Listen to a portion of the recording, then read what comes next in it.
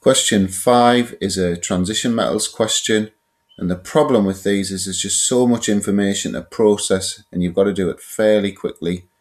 So I encourage my students, as they're reading through these things, to just jot down little thoughts that come into their head, and I've done the same there. So iron is heated with chlorine to form an orange-brown solid A. Orange-brown is the colour you associate with iron 3+. It's going to be iron chloride, or so it's iron 3 chloride in this case, because it's because of the colour. Solid A is dissolved in water to form an orange-brown solution X containing the complex ion FeH2O6 3+. Well, they told you that it's 3+ there, then, haven't they? Separate portions of X are reacted in experiments 1 to 4 below. So sodium hydroxide is added, orange-brown precipitate, so that's obviously iron 3 hydroxide, you get a precipitation reaction.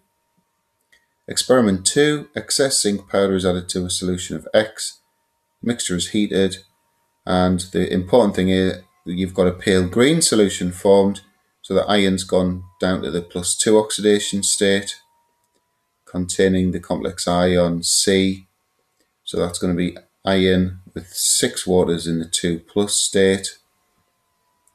An excessive aqueous potassium cyanide, KCN, is added to solution X, so that's still that. It turns yellow, so yellow implies it's still in the 3+ state. We've got this MR, I'll come on to that part of the question. And then a bit about reaction with the ethane dioate ion, and we get a pair of optical isomers.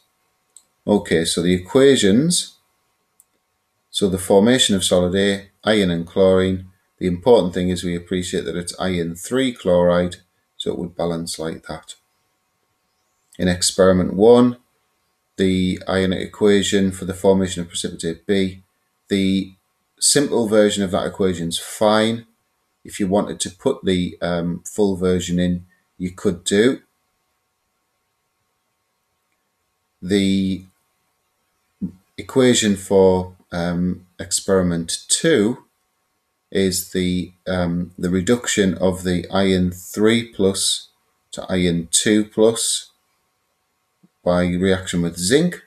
So the zinc's going to go to zinc 2+. And you can see the charges there going from 3 to 2. The important thing to remember in this is the charges have to balance as well. So that's why I need those 2's there, because I need a 6+ charge on the left and a 4+ and 2+, 6+ charge on the right. The type of reaction is redox. And then it gets quite tricky now. We know that the MR of E is 211.8, sorry. It's going to be FeCN something. And we know from the yellow colour that it's iron 3. So what I've done is I've taken the MR, I've taken 55 away from the MR, that leaves 156. I've divided by the mass of Cn, and that gives me 6 CNs have gone on to this, and so we're talking about FeCN6, and that would have a 3- charge. If that's 3+, there's 1- each, it's 3-. And so the equation FeH2O6 3+ reacting with 6 cyanide ions, so we've got this ligand substitution reaction taking place, which was the next question. So that's got a 3- charge, and the 6 waters have been they've been all substituted. In experiment 4, the optical isomers F and G are formed. Draw the 3D shapes. So this is testing your ability to draw these optical isomers. So we've got a central iron 3+ ion. So we're not going to show the charge of the ion, that's all taken into account by the overall charge there. So what I encourage my students to do is to draw an empty octahedron, so just draw the framework. So imagine just these lines and dashed lines and wedges with nothing on, and then the O- are where the attachment takes place. So there's one ligand there, put the next one there, the next one there. And then that represents the mirror, which you don't need to draw, of course. And then just draw the mirror, the reflection of that in that.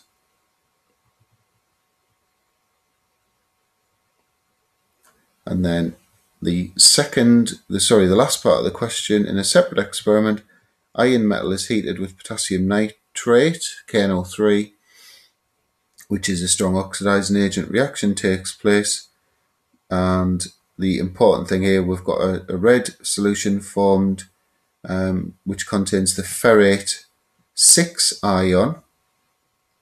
Ferrate 6 ions have an overall 2- charge. So we have to work out a possible formula for ferrate 6 ions. So where do we start with this? Well, ferrate, it means that we've got iron and oxygen. So if you think nitrate there, nitrogen and oxygen, think of sulfate, sulfur and oxygen. Ferrate just means iron and oxygen. We know that this is in the +6 oxidation state from this Roman numeral here. And we're told that the overall charge of the ion is 2-. Each of these oxygens has a 2- oxidation number. And so we need to work out, well, how many oxygens do we need to combine with a 6+ ion to give a 2- charge overall? And the answer is 4. So just work backwards on that now. So 4 2- are 8-, coupled with 6+ will leave the 2- charge that we want. So yeah, that works.